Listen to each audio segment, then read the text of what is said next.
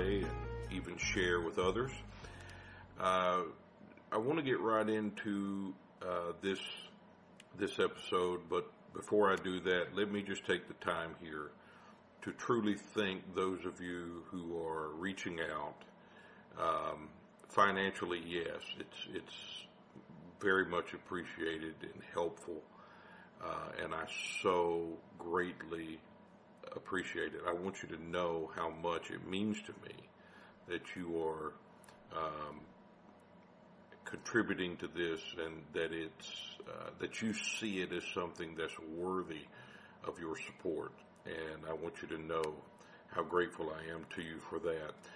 But I also want to let you know how grateful I am to hear from you. Communication means a lot, and I love to hear your communication in every form, like emails and letters.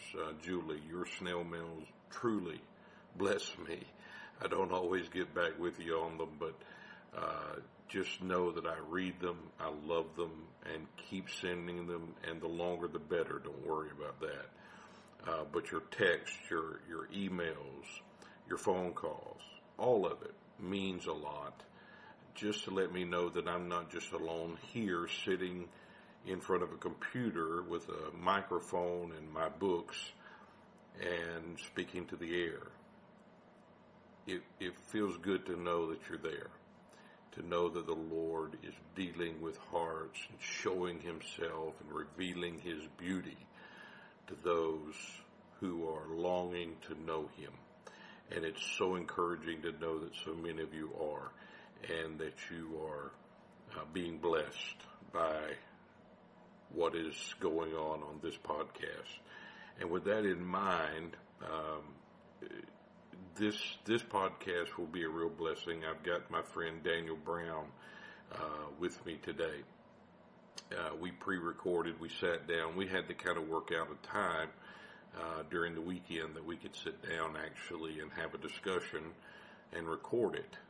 His work schedule and mine during the week never really match up, so Sunday is usually the only time we get to see each other. So we said, hey, after our services on Sunday, we'll go home to my house and we'll sit down and do this. And you'll see that we had kind of began to already have a podcast before we sat down and started recording. So we slowed it down, said, hey, let's hit the record button before we go any further, and let the people kind of join in on this. And we had no notes. Daniel didn't come in with any notes or outline or book. We didn't sit down for an hour and discuss what we were going to talk about. We just sat down with one another and began to talk. And I just kind of let Daniel go with it and go the direction he wanted to go, and I interjected where I could and when I felt like I had something to add. I think you'll enjoy it. It's just a conversation between two brothers who genuinely desire to know Christ, who are growing, still growing, ever growing in the knowing of Christ, and he and the knowing of him is our greatest joy. And we have fellowship in him when we're together, and I just truly enjoy my time with Daniel, and I think you're going to enjoy hearing him as well. You can, I think we'll say it during the session or during the recorded part of this as well, but I encourage you to go to his blog. He has a blog on WordPress called itsallhim.wordpress.com. And he puts sharings on that, and he's a great writer. And I think you're going to really enjoy his posts.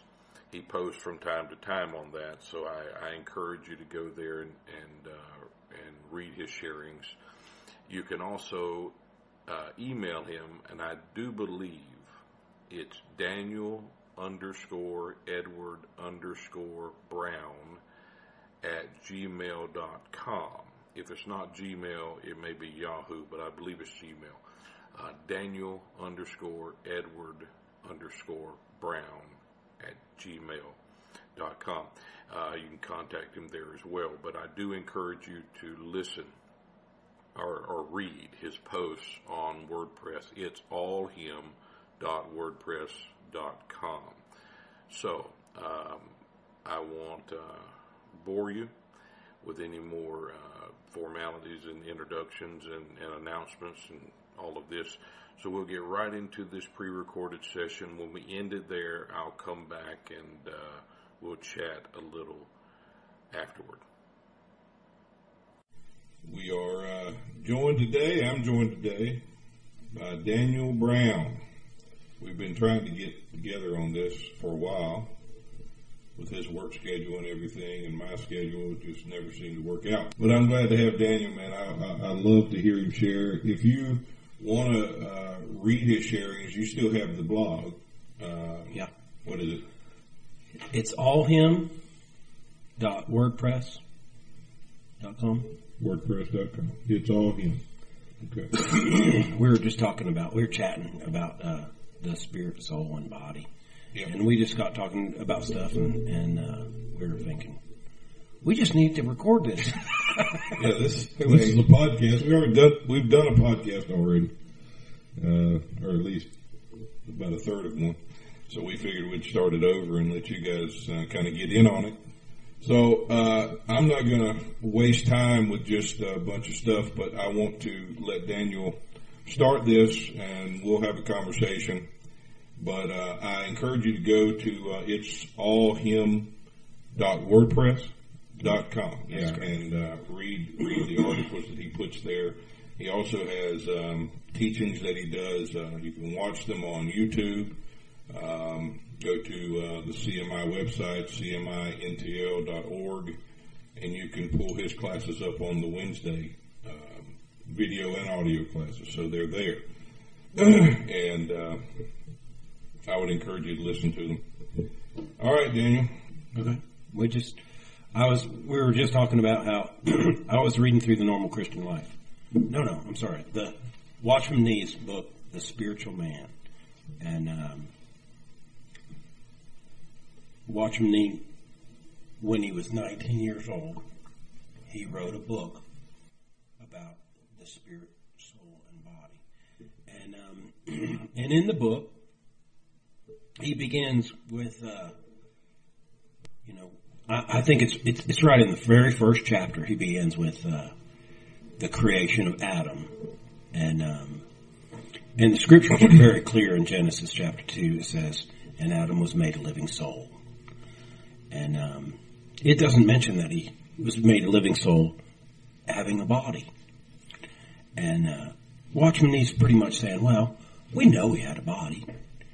And since he breathed the breath of life into his nostrils, we also know that he had a spirit. So let's just add to the Word of God, because we know it's there. And Adam was created, spirit, soul, and body. There it is. And the proof of it's in the New Testament.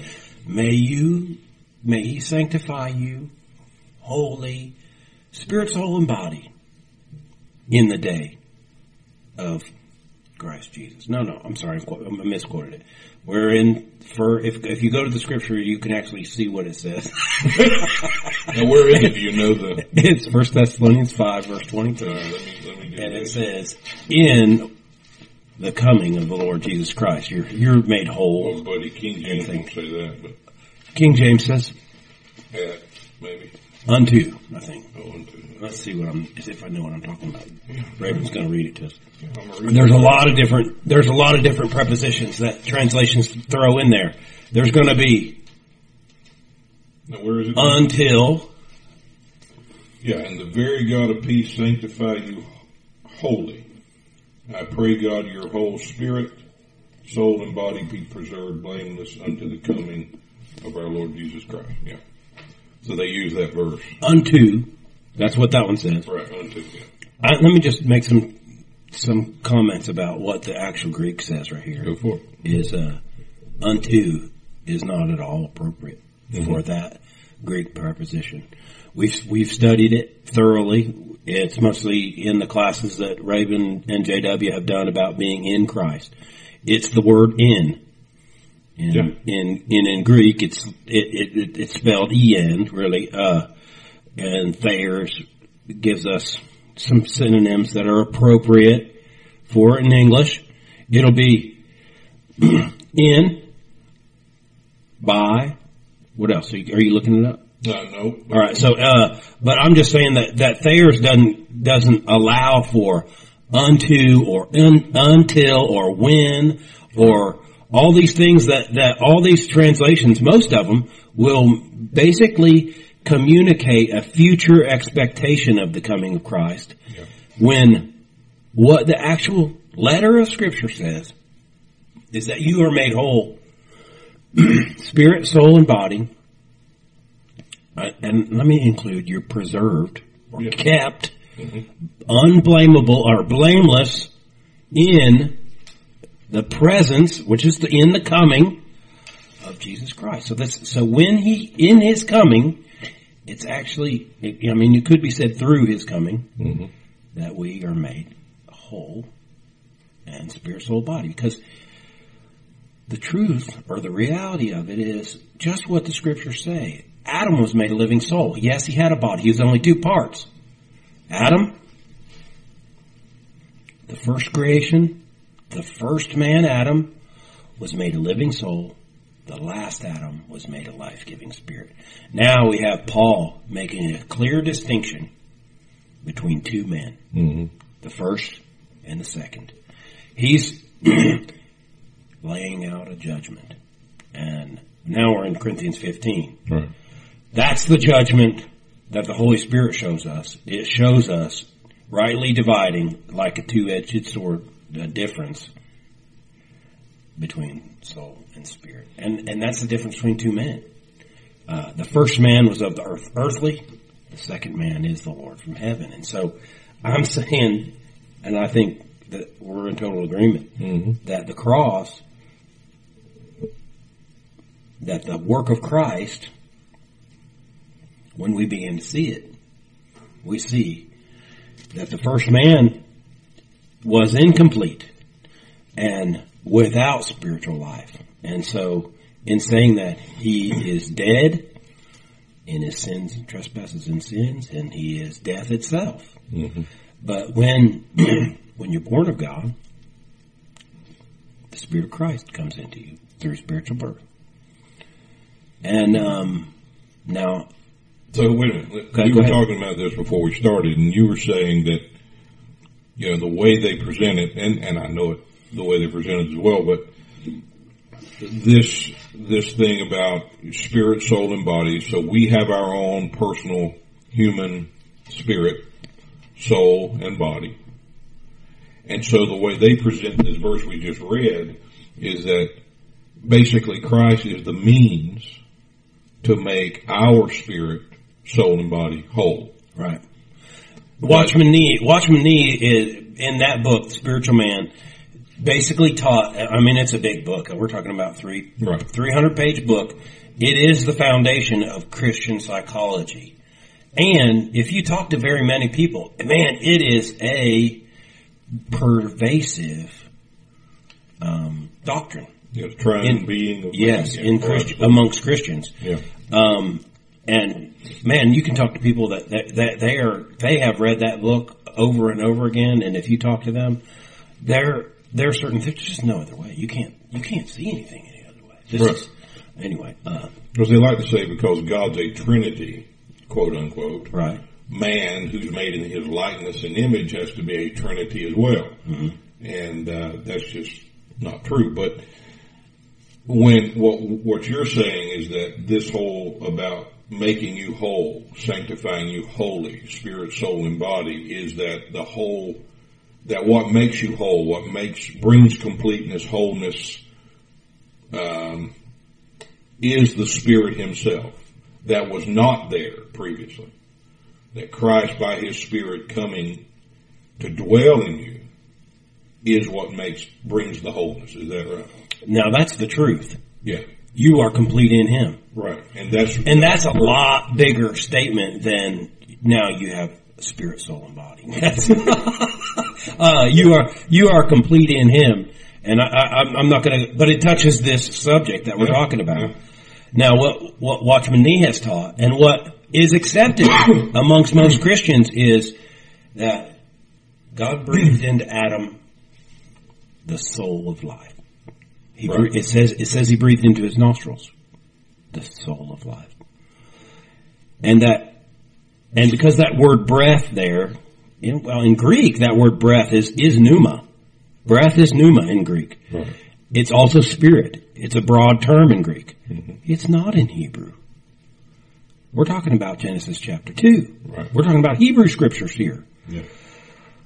And if you know Hebrew scriptures, and you back up a little bit, you're going to find out in Hebrews chapter 1 that God breathed into the animals the breath of life. Yeah. And they became a living soul. That's there too. So you're going to say the animals have spiritual life? You're going to say you're deflating balloons, Daniel. Well, I'm just you're ruining people's concept of Watchman Nee. I'm just saying that this doesn't bear out.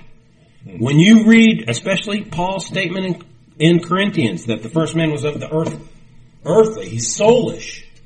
He was made a living soul, and the last Adam was a life-giving spirit.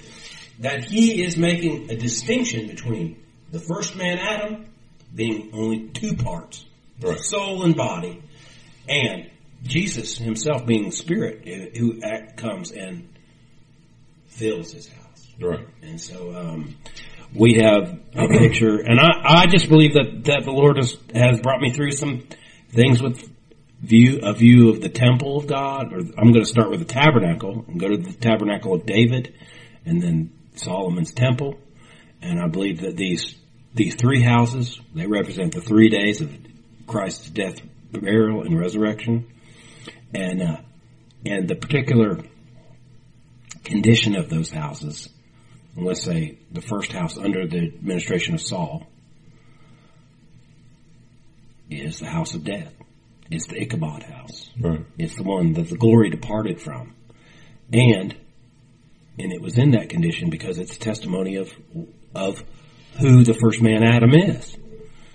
And if you remember in the scriptures, we're in the beginning of Samuel. I guess First Chronicles. Can I count that too? Yeah. Yeah. Go ahead and get into whatever you. The details of it are that the people of Israel were getting their butts kicked by the Philistines, and they thought, what we got to do is we got to get God into our business. We need to get that Ark of the Covenant out of the Holy of Holies, and let's march it out. And then, if we bring that Ark of the Covenant, it's going to be like a lucky rabbit's foot, and then we can kick their butt. We will win because we got to get God in our business. Yeah, that sounds familiar. And so they brought the Ark of the Covenant there, and it was lost. And the Philistines captured the Ark of the Covenant, and the glory of God departed. Eli fell over dead, and the house was called Ichabod. Now let's talk about what the tabernacle of Moses. What condition is it in now? The Ark of the Covenant's not in it. The glory of God's not in it. The presence of God is not there. And we've been looking at that. We were talking about the house of God being 3 parts: an outer court, a holy place, and the Holy of Holies. The part that really is the Holy of Holies isn't there anymore. Mm. And the part that is just a soul and a body, that's what remains. And it's an empty house as far as God is concerned. I'm saying that house represents the first man, Adam. Sure. He's made a living soul. There's soulish life there. But as far as God is concerned, it's like Jesus saying, let the dead bury the dead. Yeah. Adam is a man of death. He doesn't, it's like the whole, I don't know, the whole world filled with zombies. They walking around, talking, reproducing. It's just death. It's death in a very active form. Functional death. Yeah. Well, when Christ came, he died on the cross. He took that body on himself, and he shed that body. And so, let's say that the Ark of the Covenant represents Jesus. Okay, David, after Saul, which is also represents the soulish man, and the house of God is in this same condition for 40 years. During his administration, Saul loses the kingdom. David is anointed king. He's anointed king over Judah. And he reigned over Judah for 7 years. And at the end of that 7 years, David took Jerusalem. He took Zion.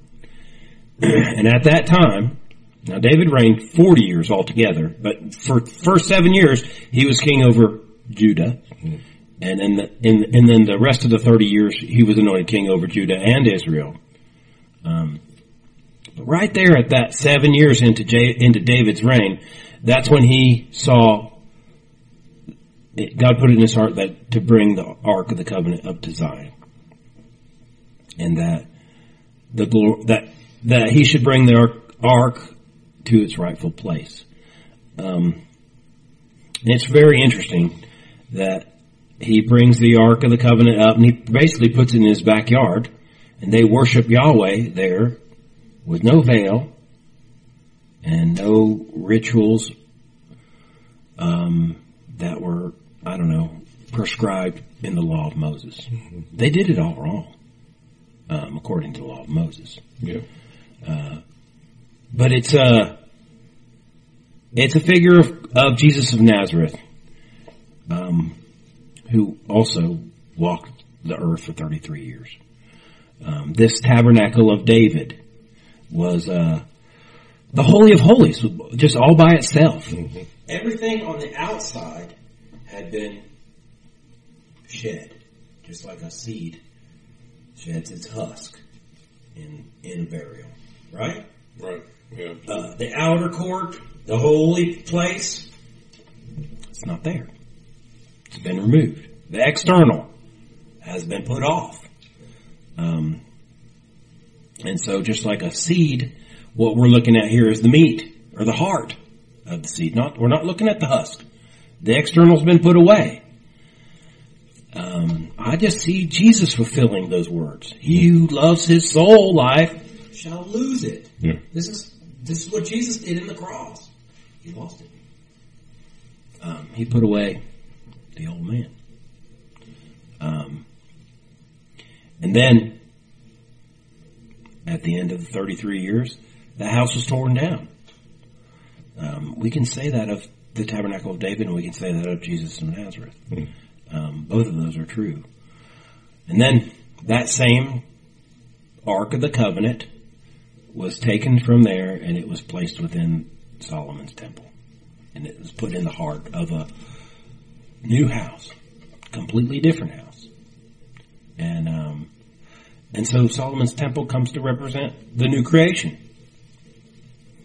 And the writer of Hebrews is, I believe that he in chapter 9, the first half of Hebrews chapter 9, that he touches on a lot of this. Right. I mean, he says that second house which is not of this creation. Mm-hmm. And so he's talking about new creation stuff here. Yeah. Now, in Solomon's house, everything's bigger. The Holy of Holies is 10 times bigger. In the holy place, there's 10 lampstands. There's 10 tables of showbread. There's just still one golden. There's still just one golden altar. We're talking about the holy place here. Yeah. The only thing that's the same is the Ark of the Covenant. Right. And why? Because that represents this same Jesus. The eternal, yeah. Yeah. It is the same Jesus who is in you. Though we have known Christ according to the flesh, know we him no more. In that way. I changed not, yeah. Now he's in you. Right. If you're born of God. So the seed that shed the first man, and all that was external and outward, and now it's placed within a new house. And I say that house represents the body of Christ. Mm-hmm. That new outer court, that's so much bigger. I say it's God's people. Not just Jesus in a resurrected form. It is, well, that is Jesus in the resurrection. Yeah. And then this, and I've said this many times, and I've said, like Jesus said, in my Father's house there are many dwellings. I think if you're used to reading King James, you're going to read, there's many mansions. That's so confusing. And such a bad translation of what Jesus is saying. And I've just always said that there are in that part of the house, there are many souls that are filled with Christ. Indwelt, yeah. Right. And now I want to say that also that there's scriptures that say that there's one soul. And what does that look like in the tabernacle? What does that mean? How can it be many and one? That sounds like a contradiction. I understand. Right. But I believe it's there, and I think it's depicted there in Hebrews chapter 9, about, I don't know, I think the 6th verse through. If you read on in that, the writer of Hebrews is telling us that this house is a parable. He has divided it up from the veil, everything outside is the first house. Mm-hmm. And then everything within the veil, the Holy of Holies, he calls the second house. Right. And I just believe that he is describing to us a house that represents the outward man and the things of man. And then the Holy of Holies, the things that come out from God. And,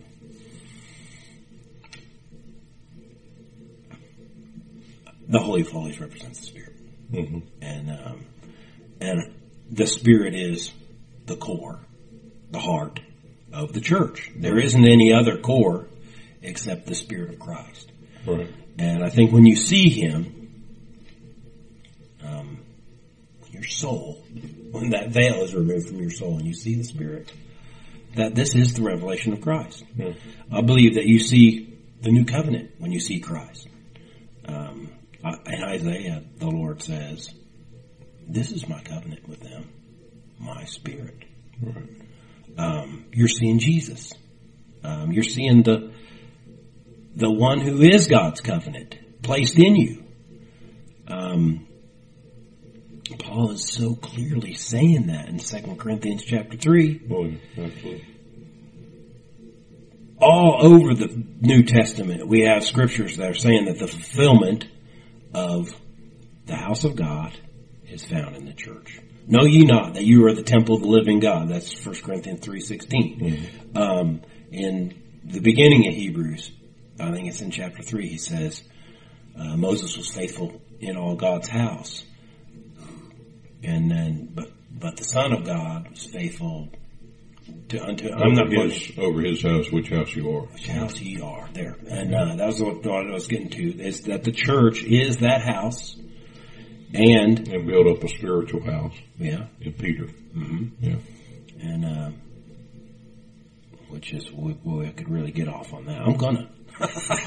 Okay, this house is a spiritual house. Let me tell you, I just want to say, so much of Christianity has got an expectations of a tangible house coming in to be the fulfillment of Ezekiel. Yeah. To be the fulfillment of Ezekiel's third temple. You know, that stuff is just garbage. Yeah. I'm telling you, Jesus didn't teach that. When Jesus said in John chapter 7, he said, he stood up and he said, out of your belly, he says, as the scripture says, out of your belly shall flow rivers of living water. What scriptures is he talking about there? Yeah. He's paraphrasing, which is wonderful. Because there's no direct quote in the Old Testament, out of your belly shall flow rivers of living water. There are scriptures that the prophets, let's say Zechariah in chapter 14, it says, and living waters shall flow from Jerusalem. And he says some to the east, which is the desert and the Dead Sea, and others to the west, to the Great Sea, which is the Mediterranean Sea. Ezekiel describing the same prophecy, the same promise of God in Ezekiel 47. If you go there, you'll see that waters are flowing down into the east. Now Ezekiel is more specific. The waters flow out from under the threshold of the temple, of the house. Where are the waters? Living waters come? They're coming from the temple. Temple that has already been fully measured by the measure of a man. Yes, and Jesus, yeah, that's so good. Jesus is telling us that temple is his people. Yeah. And out of your belly shall flow these rivers of living water. Yeah. That's out of God's people. And he says that on the last day, great day of the feast. Yeah? Yes. And that's where he says it. Come unto me. There's another kind of you were talking about the Ark of the Covenant in the house. It's true, I think, that after the destruction of Solomon's temple, the Ark of the Covenant was never in the house after that. That's true. Until you read in Revelation, I think it's 12, Revelation 12, where he sees the Ark of the Covenant, the Holy of Holies opened up, and he sees the Ark of the Covenant. And he's seeing the church. He's seeing the people of God, really. Mm-hmm. And that, to me, that keeps the testimony of the houses you were talking about, and Solomon's house being the pinnacle of it. It keeps that whole thing in fulfillment. Mm-hmm. Where, here's this house being built, and he says there's a greater house coming. There will be another house whose glory is greater, the latter house. Now, unfortunately, people are still waiting on that. But if you read Revelation without some dispensationalized bent, you realize when he sees the Holy of Holies open, he's seeing the people of God, the church, those who have followed the Lamb, all of that. He's seeing that in a finished work. Yes. Because it says there the work is finished, or I forget how it's worded exactly, that that final trumpet is sounded and he sees the Holy of Holies. I think it kind of keeps in line what you're saying there. We're looking at the resurrection. Yeah. If you're looking at the Holy of Holies. Right. We're looking at the resurrection house. If we're looking at Solomon's temple. Mm-hmm. And that is fulfilled in Christ. Not people getting new bodies. It is seeing the church as one body. I mean, we're just saying the same thing as that statement in Ephesians. There's one Spirit, one body, and the body of Christ is obvious. It's obvious. It's a corporate body. It has one Spirit, Jesus. There's one body. And there's one soul living in the church. This is the fulfillment of a present resurrection. If it wasn't true if the resurrection was strictly future, when Jesus was going to come down out of the cloud and give everyone a new body, and that's when the resurrection would be fulfilled. That's what so many expect as a general resurrection. Mm-hmm. Then there would be no place for Paul saying in Romans 13, verse 11. I really like the Young's Literal where it says it's already past time for you to awake from slumber or from sleep. Right. He's talking about the sleep of death there. It's already past time King James says it's already high time for you to wake from slumber. It's already time for you to awake from sleep, if you're knowing the time. Mm-hmm. He also says that for us, it's already time for you. Meaning, if you're not part of the church, well, it's not time for you. Right. You're not born of God. But for us, if we're born of God and we're knowing Christ, it's already time. And that's what I'm saying in 1 Corinthians 15. Mm-hmm. To me, he's saying the same thing. Those who are of the second, right, the Lord from heaven, that transaction has already happened where the resurrection has already taken place. You are in the resurrection. You have come from corruption to incorruption. That's the same thing. All over our New Testament. If ye be risen with Christ. Right. It's on the basis of Christ's resurrection that you have been risen with Christ. That's what Paul's saying. That's what the prophets have said. I'm going to go to Hosea chapter 6. I think it's verse 1 or 2 where it says, on the third day, King James says he will raise us up. The Hebrew doesn't have a future tense. It just says, like the Young's literal, he hath raised us up in the third day. Right. We live in his sight. In God's view, we live in Christ, in union with Christ. Isaiah 26 says, I like the King James on this one, thy dead men will live together, with my dead body will they arise. Right. That's in union with Jesus. Jesus is the vehicle of the resurrection on the third day. There's the house he raises up the third day. Yeah. Yes. And so Jesus coming, fulfilling all of the law, comes and fills his house. He lives in his body, the church. And she's risen by his presence. As our hearts grow in the knowledge of Christ and the revelation of Christ, and that veil is removed from our heart, we see the life. We see resurrection life. Mm-hmm. We experience that. And as we see that the church is already risen. And that this is a finished work. It's part of Jesus saying, if you destroy this temple, I'll raise it in 3 days. Yeah. That is the resurrection house. That's what we're talking about. It is Jesus, and it's Jesus living in the people. Don't you think that's part of what Paul's saying too about them who had overthrown the faith of some by presenting the resurrection as past already? To me, that's the same as preaching it as future, past and future. It's denying the present reality of resurrection. Yeah. Being not an event that comes and goes, may happen or has happened, but a person.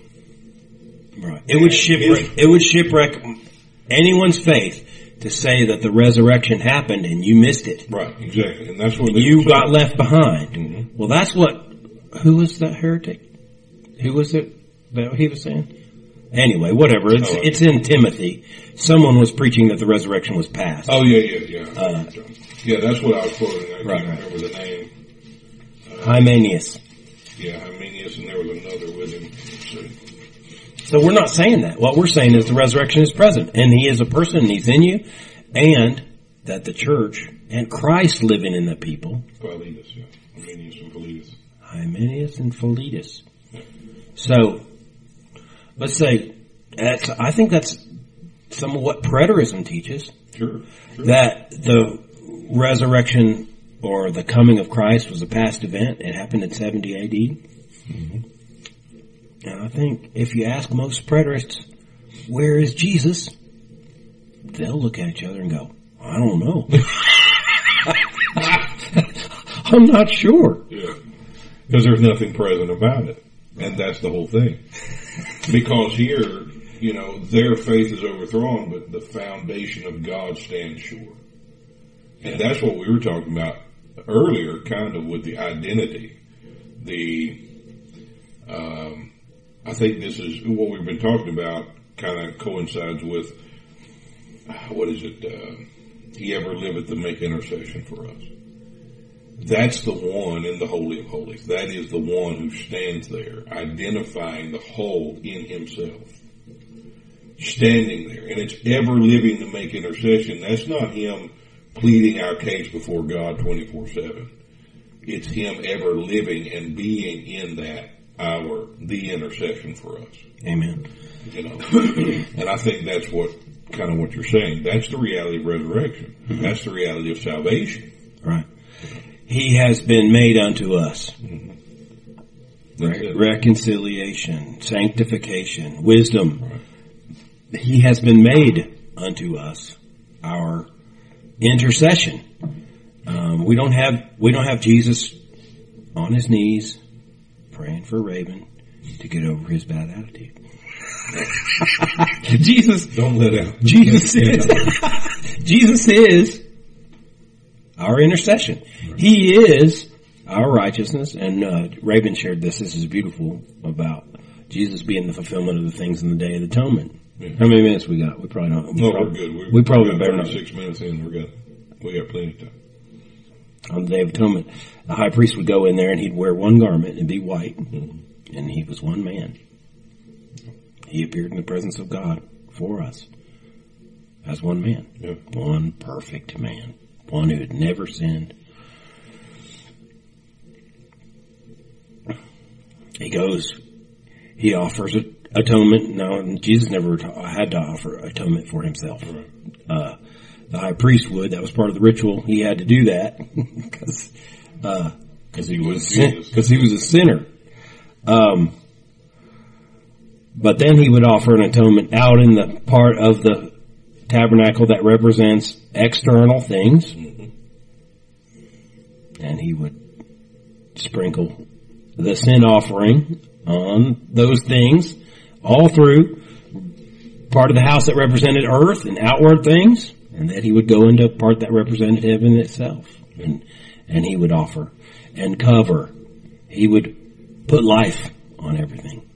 You know, that's what was, that was what was being seen in the heart of God. Yeah. Life between the cherubim. Mm-hmm. We're talking about God's view. This is when he shed blood and put blood on it and on the four horns of the altar and all that. He did that all the way through. And then he came out and had to wash himself, wash his clothes. And then he put on a different set of garments. Mm-hmm. And he's still one man. Yeah. And he, I just see, I don't know, a good verse that is in Romans. If we were reconciled through the death, much more shall we be saved through the life. Yeah. And so he made an offering in the outward parts and the parts that were death. Mm-hmm. And then he went into the life, and there's an offering there. And I think that same distinction between death, the death of Christ, which is really the fulfillment of taking away things that needed to be taken away, and then life is adding the life that we didn't have. That stuff can be seen in the goats too. You got two goats. You got to make it. We're gonna. He I guess cast lots to decide which one will be which. One of them, and the first goat dies, mm-hmm. and the second goat is the only living sacrifice in all of the law. It takes away sin. And I puzzled about that a long time. Waited on the Lord and asked him to clarify, and had no idea. But I just saw Jesus as the resurrection. I'm talking about for 40 days, Jesus of Nazareth showing himself, letting people put their fingers in nail holes and things like that for the taking away of sin. Yeah. I believe that has to do with the fulfillment of the scapegoat. Because this particular goat that's living has one purpose: to be put out of view. And so Jesus of Nazareth, that form of Jesus that we once knew according to the flesh, was raised from the dead, but it had to be put out of view. 2 Corinthians chapter 5, though we once knew him, I think it's verse 16, I can't remember what verse the address is, but though we once knew Christ according to the flesh, know we him no more. Yeah. That particular form of Jesus of Nazareth has been put away. And he was instructed them of that too during those days. Yes. I mean, he just kept saying the same thing, like this, the road to Emmaus, how they finally see. Well, let me start with the very first thing he said in that: "Do not cling to me." Right. Exactly. And then the road to Emmaus. Now we're towards the end of that. Yeah. There's multiple times where that was so. Instructing them not to look into that. Because now we're to know him by his Spirit and by his presence. Because what he's ushering in has no evidence in that realm at all. Yes. And that's the problem with the temple, that's the problem with the house of God, that's the problem with resurrection. All the things we're addressing is people's insistence on making those outward, natural things. And missing the reality that is inward. Mm-hmm. The inward presence of the man who has brought this wholeness, the Spirit. Because I think I remember reading, who did I read? Somebody's book. I can't remember. Maybe Andrew Murray, I think it may be. Anyway, he said that the one thing about our salvation is people's ignorance of its nature. And that's that it is spirit. And only spirit. And I think we lose sight of that when we're talking about the house of God. We're talking about resurrection. We're talking whatever it may be. We lose sight that we're addressing a spiritual reality. Spirit himself. If this is not a spiritual house that we're talking about, then Peter's wrong. Yeah. You're not living stone. God's going to get some other stones, and he's going to build up a great big house over Jerusalem to fulfill. And Jesus was wrong. And what, as far as all the promises of God being yes and amen in Christ, well, only some of the promises of God are yes and amen. And the work of Christ is not sufficient. Right. There has to be something else God has to do. Yeah. And now, since this third house is Ezekiel's temple, and it's going to be big as Europe is itself, it's going to be so big that the earth is going to spin lopsided. Mm-hmm. Because now it's going to be real. Now we've got to have sacrifices that are going to be. No, of course they're just going to be a memorial of the work of Christ. Yeah. But we're going to kill doves. We're going to slit the throats of lambs. God's going to allow all that in a millennium. Reinstitute it, not just allow it. And for you that are listening, this is actually what most Christians today believe. Fundamental Christians. Dispensational. Yes, dispensational Christianity. Yeah. This is a skeleton in the closet. A lot of people, if they really think this through, they'll say, it cannot be. Yeah. This is foundational stuff. You'll find it there in Lewis Schaeffer's writings about dispensationalism. This is textbook dispensationalism. It's basically an externalizing of the promises of God. And it's just to say that Jesus is wrong. Yeah. Jesus was wrong about saying that the fulfillment of the temple and living waters coming out from it is going to be out from your belly, out from the church. Jesus was wrong about that this generation will not pass away till all these things. Yeah. Jesus was wrong about, you know what? And Paul was wrong, and they were all looking for some thing that never happened.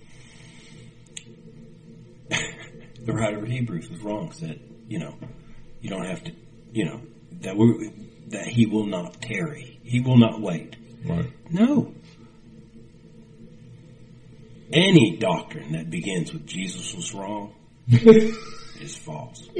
Because we are wrong. Yeah, that's right. And that is the way it is. Yeah, maybe we should look at our interpretation of things instead of saying Jesus was wrong. Maybe.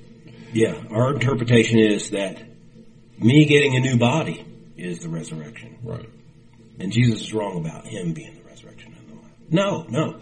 Jesus is the resurrection, and he is spiritual life of his body. Well, the Hebrew writer plainly says that the women who would receive their dead back wouldn't receive their dead back. I think it says wouldn't receive them back to life again because they knew there was a greater resurrection. A better resurrection. A better resurrection. That shows you right there the distinction between the two.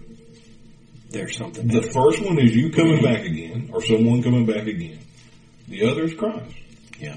That's the better resurrection. Amen. And the whole distinction that we're talking about that everyone wants to still push off into the future is handled right there in Hebrews 11 and 12. You are come. Everything that he poses in the 11th chapter, in some way, shape, or form, he declares you are come to it in Christ. Yes. And now for us, it's looking unto Jesus, the author and finisher, meaning the origin of their faith that looked afar off, and the substance and consummation of faith, which is Christ in you. I mean, to me, that's the distinction between, in the whole Scripture, the entire thing. There was an age that looked for it, and now there's an age that exists because he is the substance of it. Mm-hmm. And everything, and the whole point is one was outward, one is inward. One is natural, one is spirit. First the natural, afterward the spirit. And the spirit has all the sufficiency of all those things in itself. Yes. And the thing that I was... If we allow God to show it to us in its true nature. Yes. And substance, instead of looking for it where it won't be found. You very clearly shared this in many times, talking about how the law, if you understand it in the original Hebrew, it does not say, no, don't do this. Right. Yeah. Thou shalt not. There's nothing negative if you're seeing. Right. No, it's in literally, the literal Hebrew is, you do not. Yeah, you do not.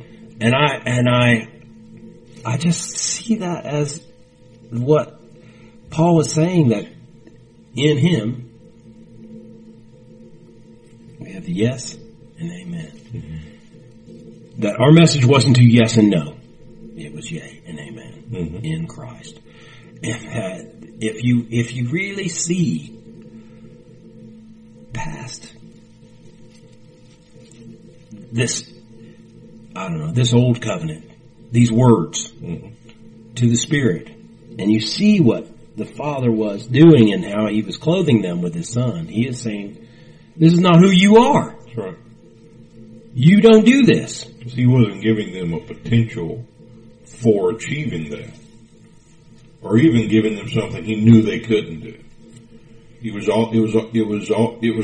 like you said, clothing them with the testimony of that Son so he could deal with them in that context.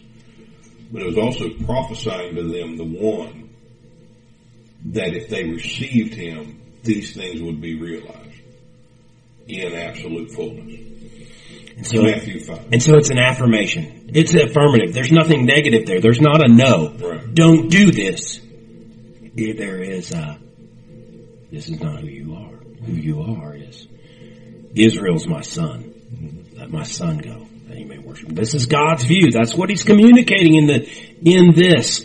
Especially here when you've got the first set of commandments was given and heard, and the people ran away. They stationed themselves 9 miles away. Mm-hmm. And the first commandment that they got was the first commandment they broke. You show, when you see it as something that you have to fulfill and you have to be, they didn't mix it with faith. And in that perspective, the law came that transgression might increase. Mm-hmm. But that's not God's first purpose. That's not God's first intention in giving this 10 commandments. It's to clothe his people with his Son. And even the abounding of sin or the transgression increase was just a further expounding of their need to receive the one of whom that was a testimony. Yes. I mean, it was always him in focus. And so that first set of commandments, that first understanding was broken. And Moses came down and threw those tablets down. Now, this time he goes up on the mountain and he prays for them, and they receive forgiveness, and then he receives a second set of commandments. This time he sees the glory of God, and he's transformed in that view. Yeah.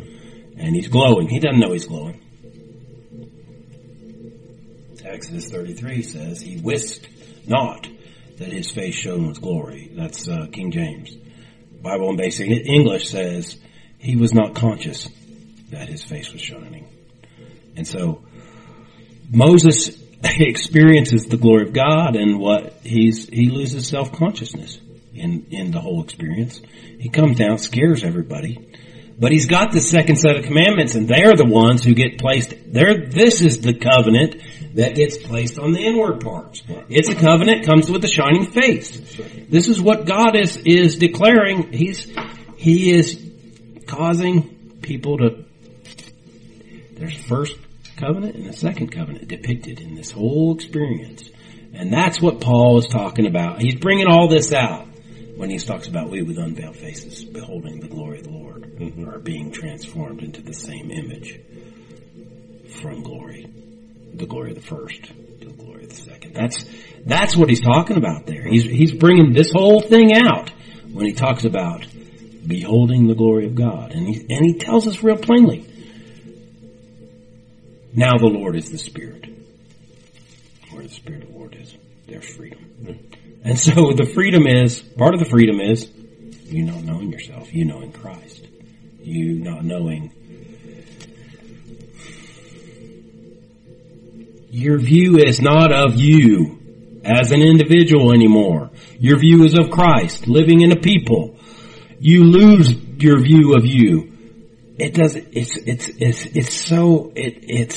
so demeaning to say that your wholeness is you becoming spiritual again. Your wholeness is you becoming a spirit, soul, and body and an amazing Christian. No. That stuff,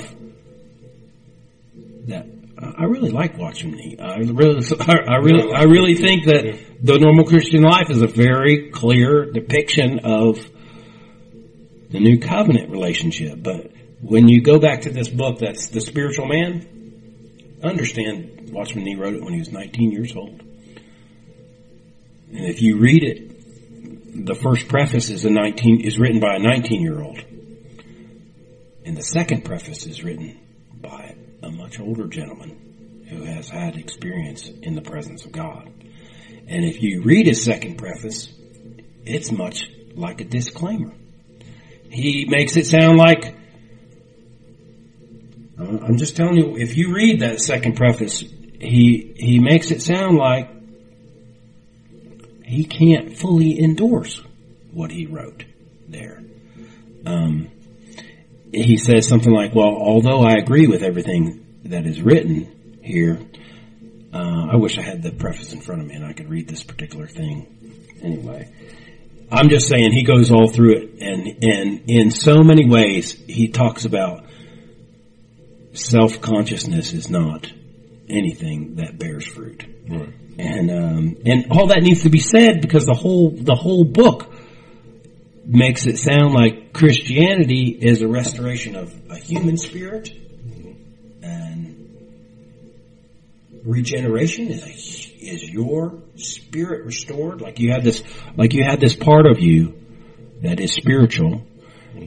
And that's pretty much what they're saying is that Adam was spiritual in his creation, and that when he sinned, his spirit died. Yeah. And that regeneration is the restoration of that human spirit. Yeah. Well, what we're saying is that Adam was death. He did not have spiritual life, and that when Christ comes into you, now you have spiritual life. Spirit. Yes. Yeah. And that's something very different than man again. Yes. It's not I but Christ. Right. Not I but Christ liveth in me. Yeah. It's not me again. Not me made better. Not me made whole. But you are complete in Him. And who Jesus is one new man. And I lost this guy that used to call me Constant. And we had really good times together talking, but this was the one thing he wouldn't go there. He was adamant about that the human spirit, and we talked about it. And I thought we'd kind of agreed, but apparently not. I never heard from him again. But to me, the whole idea of human spirit is this fallacy, or this desire for man to have some spiritual capacity separate from God. Maybe God put it in you, but it's our own individual spiritual existence. And new birth is basically the rekindling of that. It's like a spark that re-energizes our spiritual selves. right. Instead of what you're saying, there's only one spirit. There's one spirit. There's one man who is spirit. And the whole work of God is not the restoration of man's spirit. Mm-hmm. It is the spirit of one man, the spirit of the perfect man, now dwelling in the soul. Right. That's Jesus' teaching. Yeah. God is spirit. Yeah. And the true worshipers worship Him in spirit and truth. Mm-hmm. That's in God's spirit. God is spirit. I mean, the implication is man is not. Right. Yeah. God is spirit, man is soul. Yeah. Now, Watchman Nee jumps on a couple statements that are in the New Testament and really twists them. And they are kind of hard to understand. I'm just saying, when Paul writes, God's spirit and our spirit are made one spirit, people just assume that God's spirit and our spirit must be, there's a human spirit, and they're two separate things. Mm-hmm. The Spirit bears witness with our spirit that we are the sons of God. That's in Romans chapter 8. Well, it's just that God's Spirit bears witness with your spirit that you are sons of God. It's because God's Spirit is your spirit. The only separation that's, people get all confused on that. I'm just telling you that the natural mind lives in the natural. The natural mind lives in time and space and assumes God's way up there and over here. The natural mind perceives not the things of God. Right. Because they are spiritually discerned. Yeah. So, I don't know. I'm saying that when the soul begins to experience the unveiling of Christ, that we are taught by the anointing. We have not that any man teach you. You don't have not that you be taught by the book that's 300 pages long called The Spiritual Man. That you need to be taught by the anointing. Yeah. And the anointing says that this is my covenant with them, my spirit. Not a human spirit made perfect. This is God, the presence of God coming into you. And that's, the presence of God comes into you, spirit, soul, and body. I think that's depicted in the Holy of Holies, in the Ark of the Covenant. You've got this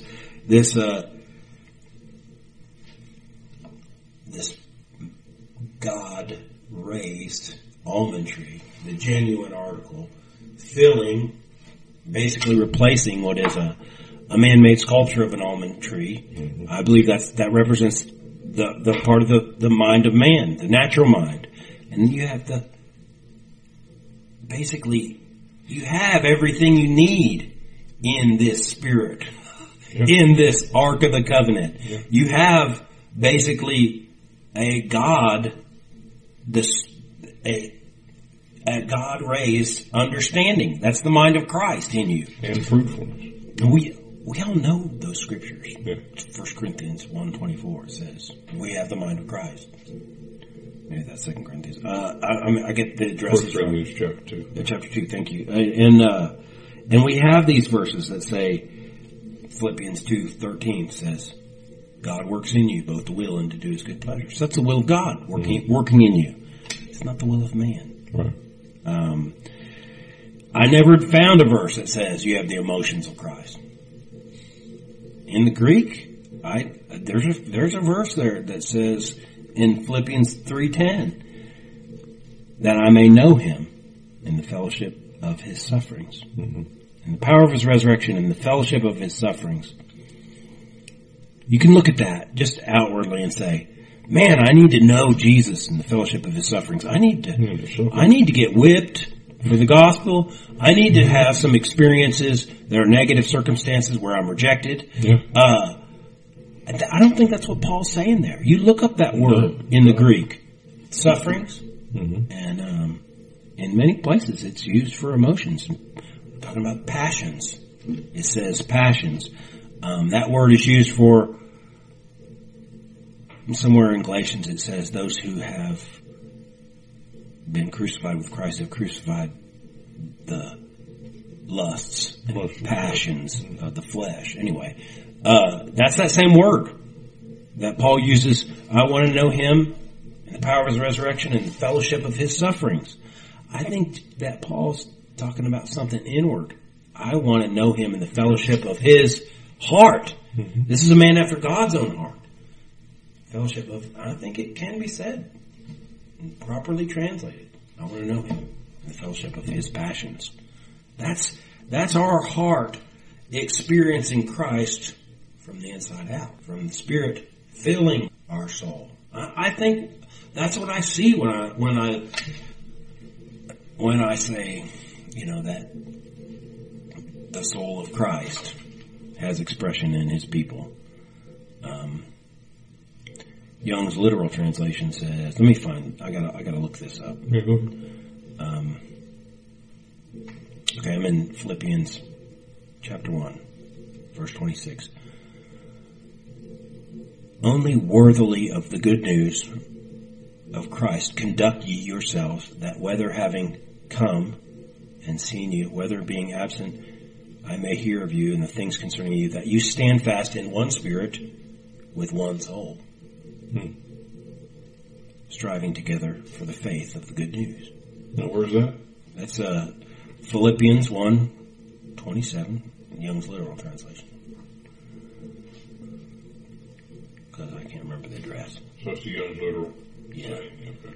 And anyway, that one soul is Jesus, the Spirit of Christ. I mean, we have other statements in the New Testament that say being renewed in the spirit of your mind. In Romans it says having the mind of the Spirit. Anyway, that's. I mean, I just assume that mind is a soulish function, and that the Spirit is. The soul of Christ is animating his body, the church. And that's the one soul. It's Jesus. Right. And Jesus living in me is rest for my soul. Yes. Absolutely. Fulfill ye my joy. Okay, I'm quoting Philippians 2:2. Okay. Fulfill ye my joy, that ye may mind the same thing, having the same love of one soul, minding the one thing. Of course, that one thing is Jesus. Of course, what we're saying is when I lay all this stuff out, I believe that the writer of Hebrews is showing us that the mind of God is that this one soul, this one spirit, the Spirit of Christ in you has everything in it. It is sufficient for this one expression. I don't dare say what that looks like. No, that would not be good. Yeah. I'm saying that the testimony of Jesus is found right there in the tabernacle of the testimony. Right. That's another verse in the Old Testament. Yeah. The tabernacle of the testimony. It means it's a testimony. It speaks of something beyond itself. Mm-hmm. It speaks of Jesus. Now I know with certainty, Rabon has taught on this, and it's excellent about Galatians 2:20. How much time we got? No, we're fine. Go ahead. Where it says, not I, but Christ. The Greek is not ego, but Christ liveth in me. Right. There's nothing of, and I assume the ego has to do with my seat of consciousness as a soul. I assume the ego of the first man is has been made naught by the cross, and that there is no other but Christ. Christ liveth. There is an expression of ego there in John 2:24. He who loves his soul life shall lose it. Right. And Jesus, it comes to where I am, Mm-hmm. there my servant shall be. That word I am is ego. Yeah. Ego. And I need to see this in the Lord, but certainly this is not about my soul becoming Jesus. Exactly. That's silly stuff. It is. Me as Christ? What a poor. Yeah. Well, we had somebody come visit with us that thought he was Jesus. Yeah, we do.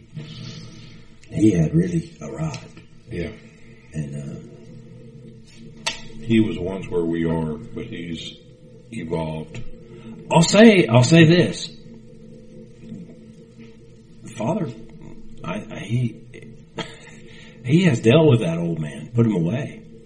And he sees his son. He's completely has patience for that kind of ignorance. Sure. I don't have any patience for that kind of ignorance. Personally, I'm telling you, I wanted to pop the guy in the back of the head and say, you're not Jesus. Exactly. Yeah. And it shows you, we've been talking a lot about God's perspective, God. And man, thank God that's so. Thank God that's true and that he deals with us according to that. Because that's the only thing that keeps us. Amen. It keeps all of us. And that's so that we can grow. And that's beautifully stated in this verse that we started looking at in Thessalonians chapter 5, verse 23. And it says that the Young's Literal says you're preserved blameless in the coming of the Lord. Yeah. That you're kept By the power of God. Blameless and whole in the coming of Christ. That's what Paul is writing to the church. That you're, and when he uses that word kept, the Greek word starts with a T. I can't pronounce it. I'm just telling you that because the Spirit of Christ is in you, you are blameless, you are sanctified, and you are whole. You're complete. Because Christ is in you. That's what Paul is declaring to the church. And it's really a blessing. May the Lord keep you, or preserve you, whole, blameless, or unblameable, in the coming of Christ. He is saying that you're already in a state of blamelessness. You're already in a state of that you're kept, that you're preserved there. And you basically see it in his coming. You see the condition you're already in. It's saying the same thing as 1 Corinthians 1, that you lack nothing as you await the coming of the Lord. You come behind a no gift, as it says, or that's grace. Mm-hmm. You lack nothing of the grace of God as you await the coming of the Lord. Because the coming of the Lord is the seeing of what you've already been given in grace. Yes. He goes on to further state that at the end of that same chapter. And then Peter says, you are kept by the power of God unto the salvation that is ready to be revealed. Mm-hmm. And that's a keeping. That's a garrisoning about of a soul that is set. It's already, as he says here, that are partakers of an inheritance that is incorruptible, undefiled, fades not away. And we are kept in such a state unto the coming, or in the revelation, or unto the salvation that's ready to reveal. Because that's the salvation we have, and that's the salvation God desires to reveal. That's the only future aspect of this, is we haven't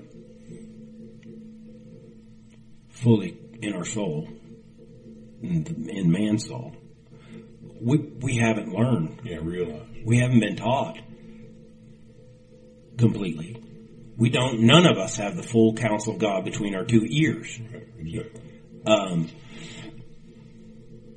We know in our spirit that Jesus fills this house completely. that he doesn't just reside in your spirit and leave you to yourself. He doesn't. Right. He fills his house. No man ministers. That's right. We know it. I'm just saying that we're in his coming, in his presence, that we see what is already true, and that's expressed in that word "kept" or "preserved." In what Paul originally wrote is that the Thessalonians would come to experience what's already true at his coming, right. And in his coming. It's the original language. And that's just saying that it's basically his coming that causes you to see that. You realize in his appearing, or in the coming of the Lord, the wholeness of man. Yeah. Which is spirit, Christ in you. It's in us seeing the resurrection. Yeah. And that Jesus is. The present reality. Anyway, I think all that's beautiful right there in Thessalonians, and it's the right way to look at what Paul has written about spirit, soul, and body. It's Christ. Jesus alone is tripartite, if you want to say it like that. He's spirit, soul, and body. Absolutely. In the resurrection, not Adam. No man was not that in the beginning, and he is. It's all Jesus. Well, man, I think we'll stop there. We've gone a little bit over our time, but it's been great. Enjoyed having you here, man. We'll have to do this again. All right, guys, I hope that was a blessing to you. I really do. I think it was. I enjoyed my time with Daniel. We'll have him back to be able to share further on these things. And this was a good conversation. Probably some things that were said were maybe different than what you've heard. Unfamiliar territory, if you will. Put it before the Lord. There are many things that we will say as things that we are convinced of in Scripture. And the Lord will appear and either confirm those things in His very being, or He will overcome those assumptions in the light of the truth. And so I ask you to put these things, as with all of these podcasts, put it before the Lord and say, Lord, if these things are so, if you are who this man says you are, if my salvation is what he declares, I want to see you in this way. I want to know you as you are. That's what we do this for. We set these things, we set these words before you that you will take it before the Lord so that you'll see God's final word on it in the revealing of Christ Himself. So, again, thanks for listening. Thanks for taking the time out of your day. Hopefully, wherever we find you well. Let me just say, this new year, I've got some ideas that I'm considering, some ways to minister to you and reach out even more. And that has to do with traveling and going some places and setting up some meetings. So if you are interested in that, home groups, whatever, study groups, then I'm open to you. Reach out. Anyway, it's just in the kind of the planning stages. Also, I'm thinking about maybe some Facebook Live sessions with you guys. If you're interested in something like that, that may work better than Skype. However, I want, I just have a mind to be able to share with you more, share with you in different ways than just the podcast. Podcast is great. I enjoy it. I love doing it. And I think you're enjoying it as well. But I'm just having some thoughts of other ways we can do it. And so if you have any ideas or any of these things sound like ideas that you would also be interested in, and they sound like something and you are like, yeah, do that. That sounds good. Reach out to me with that. I'm open to suggestions, but just keep that in mind, and I'll keep you updated. These things will be updated, and I'll get a little more settled on them in the coming weeks. So, again, thanks guys for listening. Thanks again for your financial support. The way to give is in the description on the Podbean page, in the description of each episode, so you can look at that. Just thanks a lot, guys. And we'll end this by praying, as we always do, that the God, our Father, the Father of light, the Father of glory, would open the eyes of our understanding, flood our soul with His light, that we may know the greatness of this great salvation that we have in Christ. Amen.